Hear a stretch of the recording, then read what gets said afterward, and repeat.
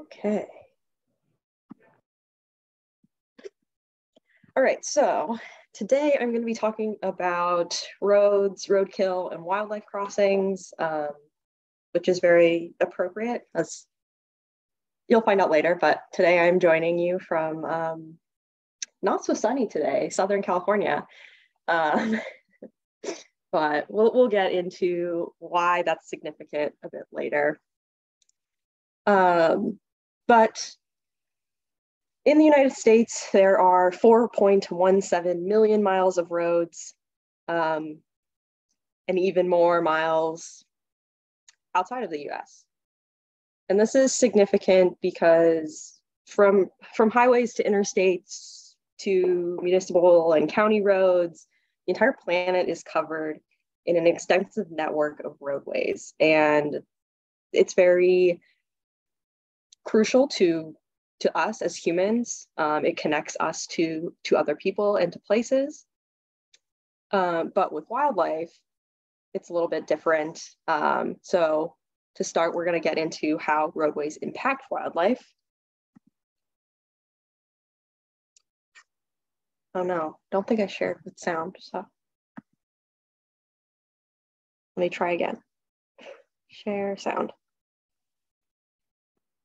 Okay, so start with a video.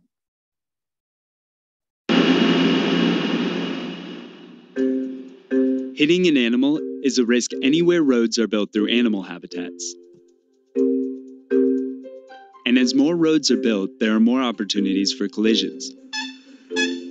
According to a 2008 study commissioned by the US Congress, the number of animal vehicle collisions was increasing. Experts blamed the rise on more vehicle miles traveled combined with a growing North American deer population. But the official tally excludes accidents that have less than $1,000 in property damage. If you account for minor collisions, unreported accidents, and other variables, experts estimate at least 1 million collisions with large animals, meaning deer, elk, and moose, occur every year in the United States. And while animal vehicle collisions rarely cost lives, they do cost money. In the US, wildlife vehicle collisions cost over $8 billion every year, money that is spent on vehicle repairs, medical costs, and other expenses. And although humans tend to survive, animals often get killed. In the same report, researchers found that vehicular traffic threatened 21 endangered species, including the bighorn sheep. Okay, so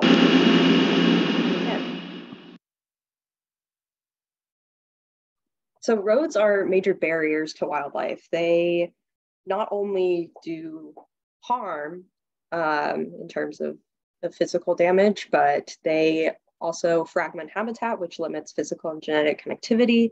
It can produce light, noise, and chemical pollution, and introduce invasive species, which gets into this, which we'll go through.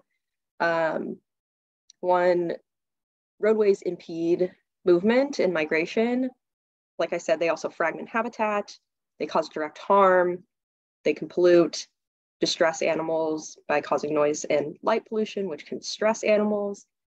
And transport along major roadways and inherent fragmentation can introduce and promote invasive species.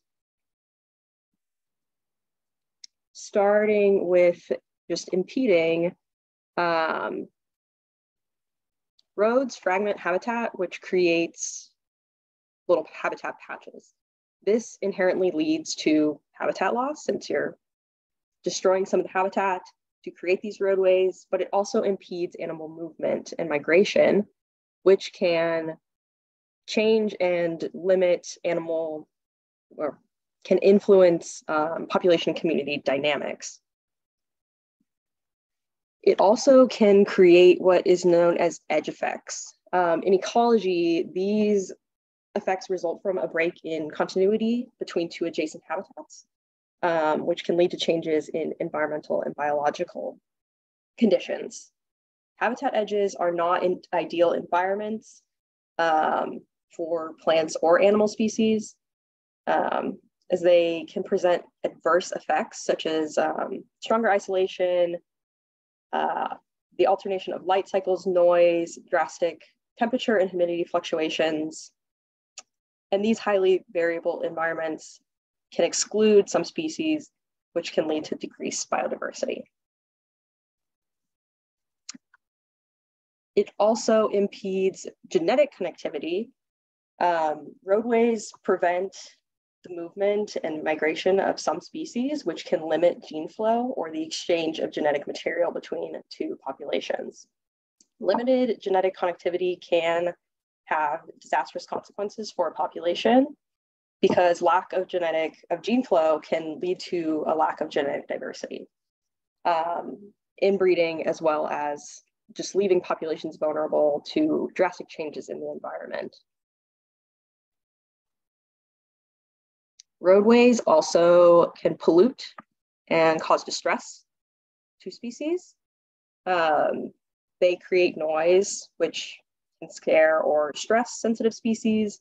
Light confuses animals and causes additional stress. And then pollutants left on roads can run off with rain and flood water, causing toxicant buildup in the soil as well as waterways. This additional stress, as well as the exposure to toxicants, can lead to physiological changes, including the disruption of immune function, which can make wildlife susceptible to infectious disease. And then they also introduce and impact native species. In terms of introduction, just inherent travel and transport by humans can introduce non-natives. These edge effects can also extirpate certain species because of how we talked about edge effects. The habitat just isn't as good, isn't as high quality, isn't continuous. So this can limit certain species, causing local extinctions. And the introduction of non-native species can lead to really intense competition. Non-natives are often generalists and generally outcompete natives. And then what we'll finally get into is direct harm. So we're all familiar with roadkill. I'm sure everyone has seen roadkill at some point. Big and small, a huge range of taxa are impacted by roads and are vulnerable to road mortalities. We often focus on larger animals because they're more visible, they cause more damage, but reptiles, amphibians, birds, and small mammals are also significantly impacted, particularly amphibians that migrate for breeding, as well as birds of prey that land on roadways thinking another animal is an easy meal, and then get hit.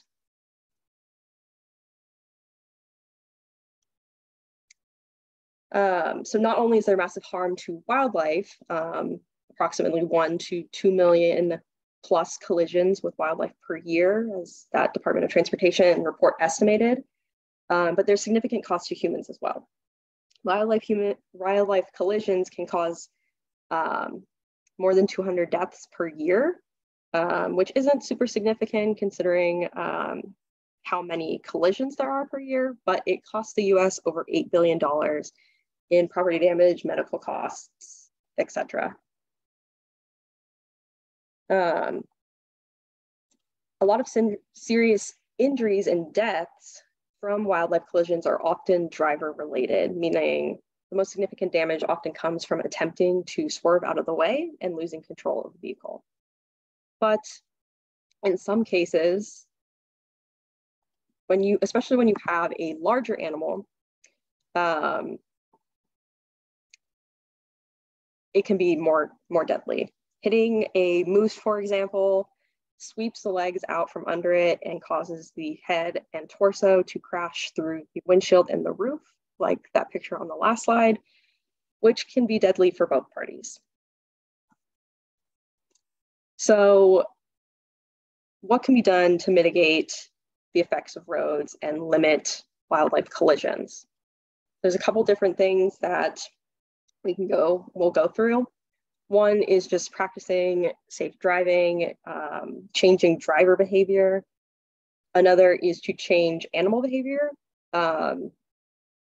There's a couple different mitigation tactics that I haven't covered here, like wildlife detection systems that either warn drivers by lighting up wildlife crossing signs or try to deter animals by creating noise.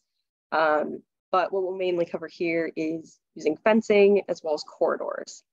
And then finally, we can advocate for the implementation of things like corridors and fencing. So first is just practice safe driving. While roadkill can't always be avoided, there are some precautions we can take to decrease the likelihood of this happening. One is to just slow down, especially on rural roads and in areas where there are posted wildlife crossing signs. But second is to try and be conscious of when you're driving. Between dusk and dawn is when many animals are most active. So it's important to stay alert and try and avoid driving during this time period if you can. Now, with newer vehicles, some are equipped with special sensors that can prevent collisions, similar to pedestrian detectors in a lot of cars. These sensors can detect animals trying to cross the road and alert the driver and eventually apply the brakes. Of course, these don't always work perfectly, but there's a lot of potential here when combined with other mitigation strategies. Which brings us to fencing. Fencing along roadways is one of the most cost-effective ways to deter animals from crossing at specific points.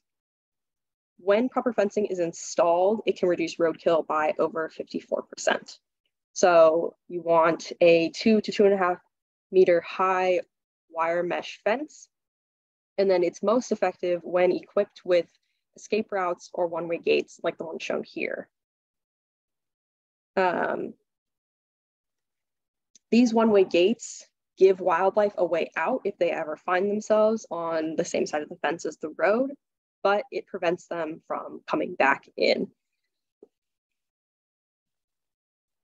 Okay, so just how effective fencing alone is questionable. And we'll see that in this video.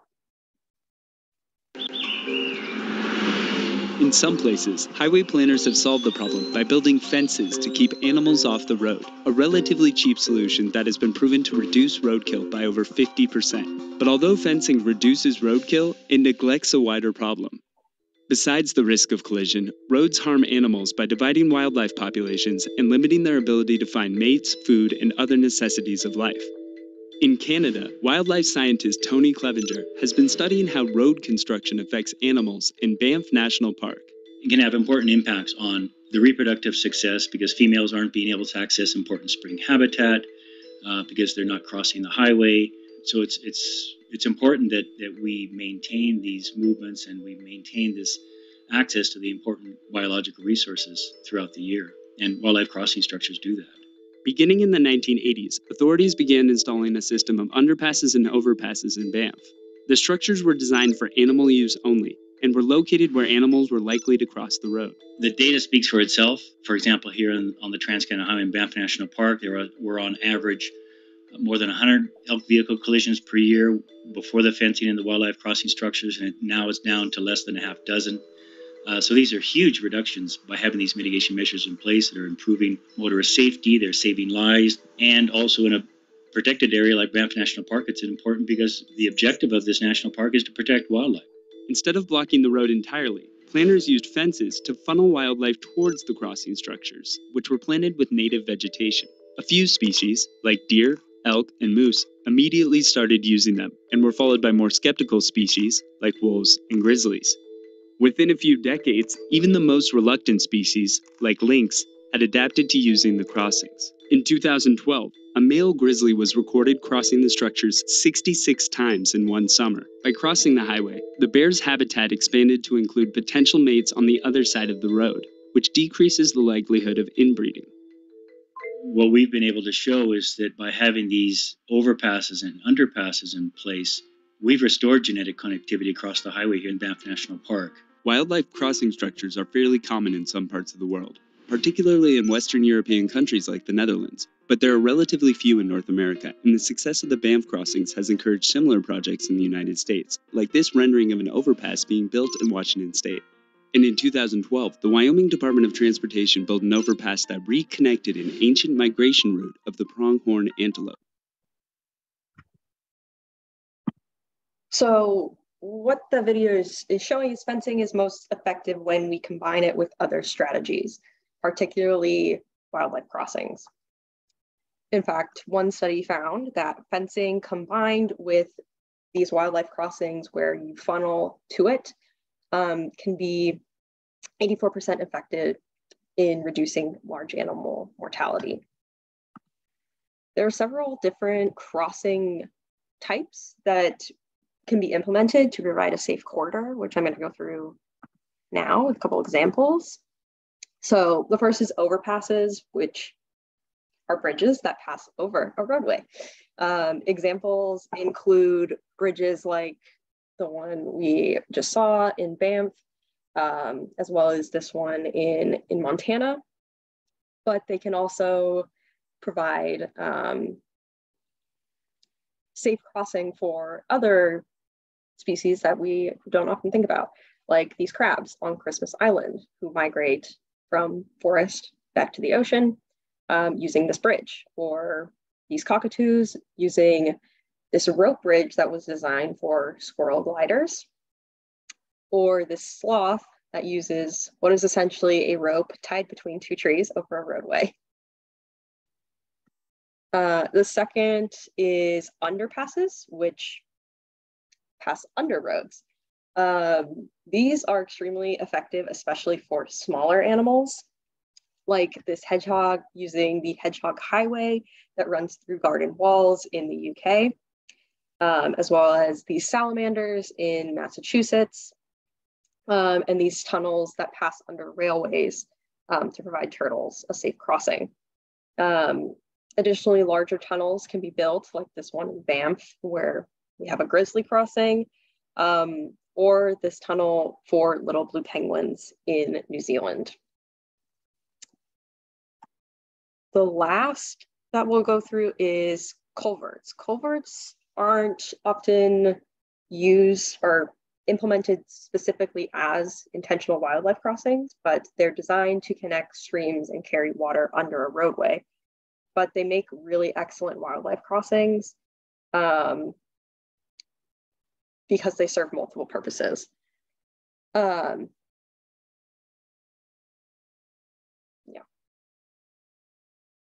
Go through some more examples in the US. Like that video talked about, ones in the US aren't particularly common, especially larger bridge type overpasses, but there are a few interesting examples that we can look at. The first is this Toad's Hollow, which is essentially just like a little drainage tunnel that goes over a major road in Davis, California, and it allows amphibians to cross under as they migrate for breeding purposes. There's also this bridge, the Squirrel Bridge, called Nutty Narrows in Longview, Washington, that runs over several of the roadways throughout the city.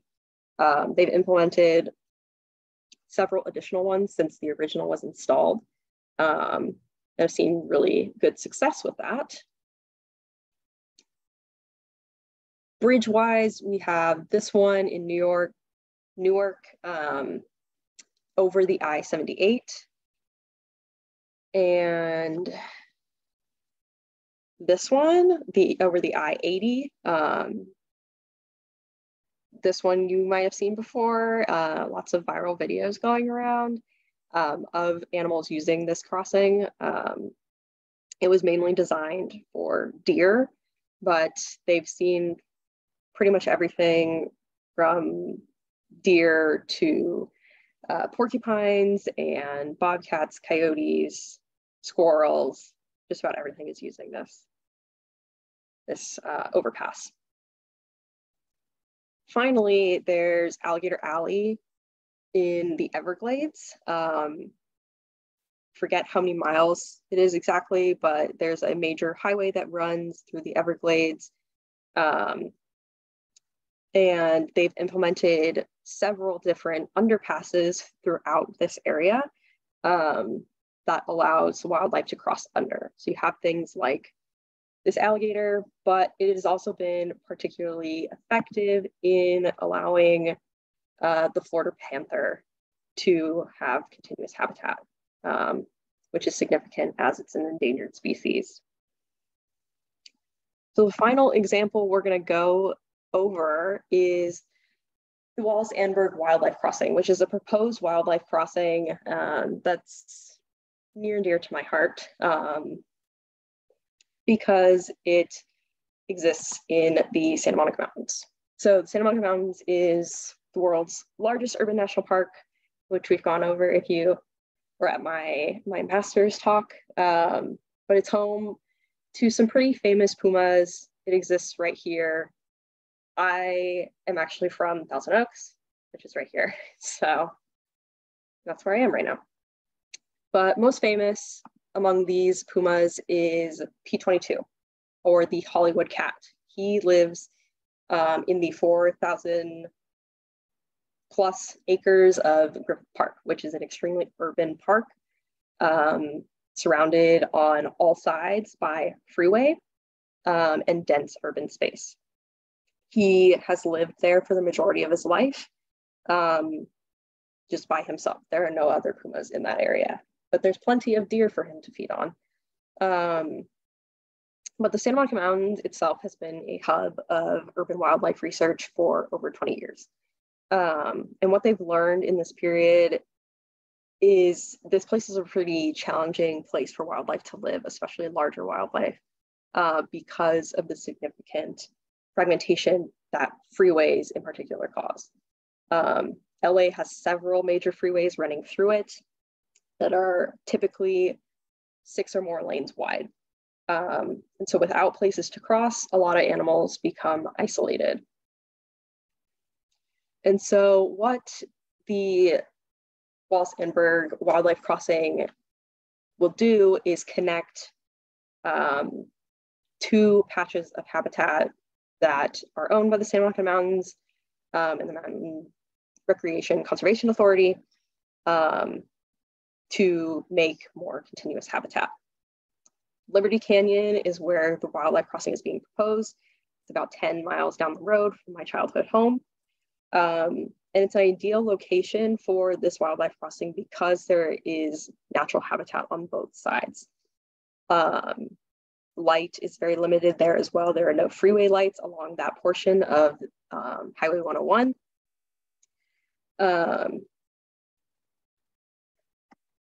And so over the past 20 years, this is probably the largest, this habitat fragmentation by roads is probably the largest challenge that faces wildlife in this area.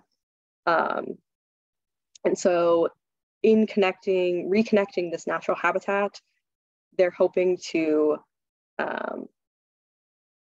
essentially reestablish genetic connectivity. And the major driving factor for this crossing is the mountain lions in this area. After studying them for over 20 years, what we know is that there's very little genetic variation within this population, and there's a lot of evidence of inbreeding. And so what they're seeing more recently is that they're showing very obvious signs of that, like tail kinks, like this one in this camera trap photo, but there's obvious signs of reduced fertility as well. But this proposed crossing will reconnect mountain lions as well as countless other populations of wildlife in this area, including the bigger animals they study like bobcats and coyotes, but even things like harvester ants and southern alligator lizards will benefit from this crossing. This crossing is currently just proposed, but it is the largest it will be the largest wildlife crossing in the world, at over 200 feet long and almost 200 feet wide. And it's extremely expensive. It's $88 million. It's been in the works for over 10 years now, and they recently broke ground on Earth Day of this year.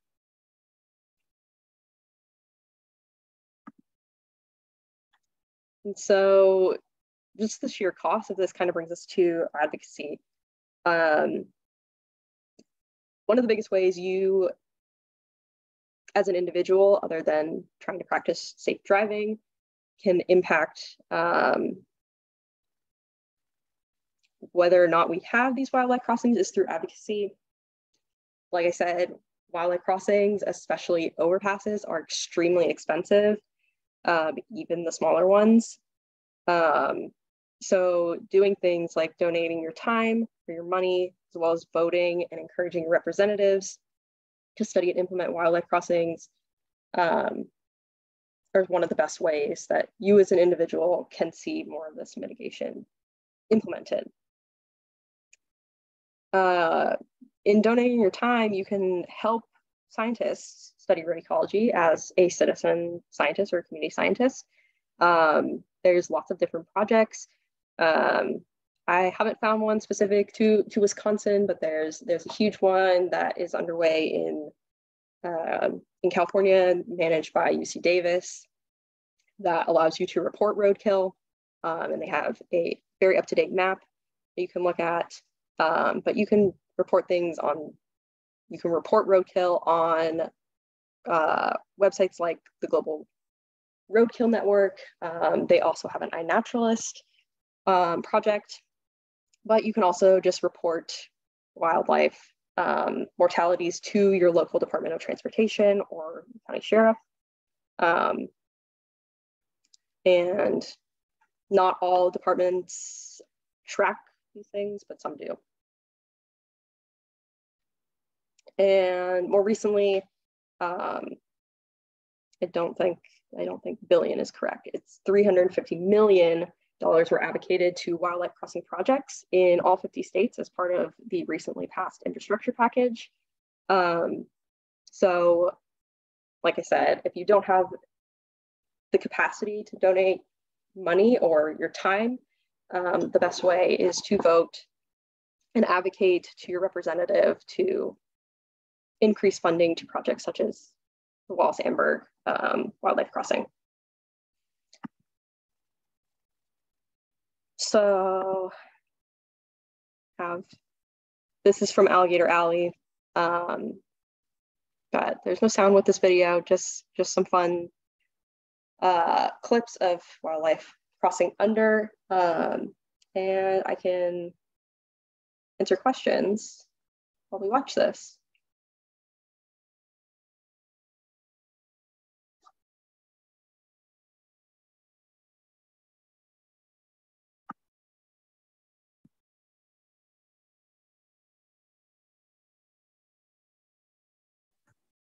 Hey, Amanda. Yeah. So you showed one video that was like a badger and a coyote, and I'm looking at this one, and there's like everything from bears to rabbits. Like, how does this affect predation of and interspecies hangouts, I guess? Is there any evidence on that? Like, does it benefit predators more than prey because the predators just kind of hang out at the crossing and pounce? Or oh, hi baby. It's not typical that anything really hangs around these crossings, because I mean, it might be a little bit different on larger like overpasses, like the Wallace-Amberg wildlife crossing that's been proposed. But in situations like these where you have a more limited space where you're crossing, animals don't typically like to hang around there because of the noise. Essentially, the roadway creates a lot of stress, and so they just want to pass through quickly. And so them just like hanging around isn't so much of an issue. Yeah. Totally makes sense.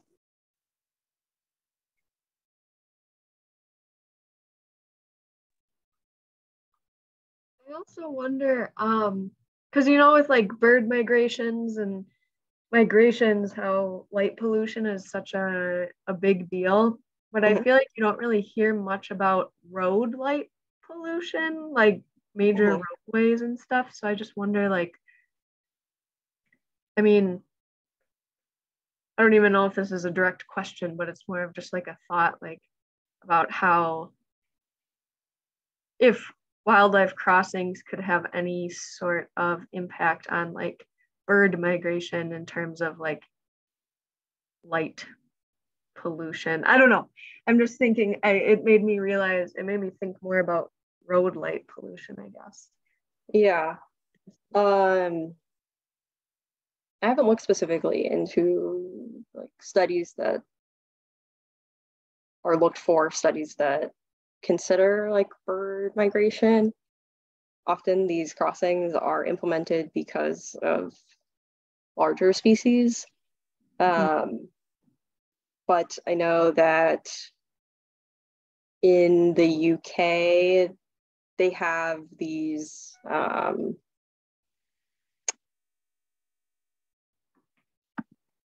forget what they are. They're essentially like